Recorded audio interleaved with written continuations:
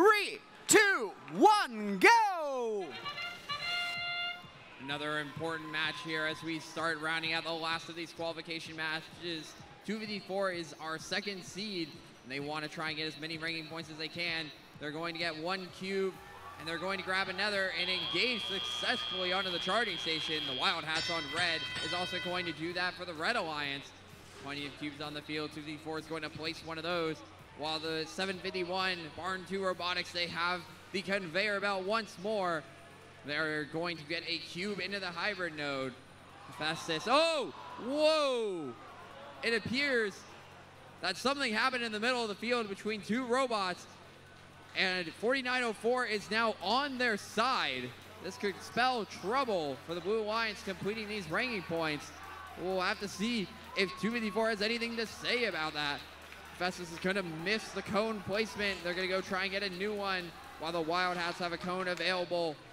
And they overshoot the high node, and that's going to be just a simple hybrid node placement. No links yet completed, and right as I say that, the Poops complete a link for the Blue Alliance.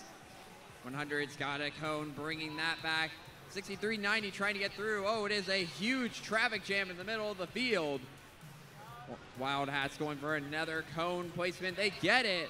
It's going to be 5 more points for the Red Alliance. Scores 83-47. Blue Alliance is well in the lead with just about 60 seconds remaining.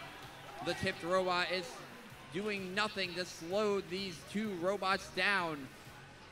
254 has another cone primed and ready. They're going to put that onto the mid node, while 751 comes in behind with a cube into the hybrid node. 254 has already gotten another cube to place onto the mid node, while 6390 places a cone on the mid node. 4 links for the Blue Alliance. They need one more for this ranking point, while the Red Alliance is going to need quite a few more. They get the second with 25 seconds remaining. They're going to just try and get the charging station bonus, get that activation ranking point. Oh, 2643 attempts to get onto the charging station, and they just kind of bounce right off. But now with 11 seconds left, they're going to try and make the bounce happen slowly but surely. On blue, they already have 2 robots up. They are safe and good from what it looks like. Red Alliance also the same.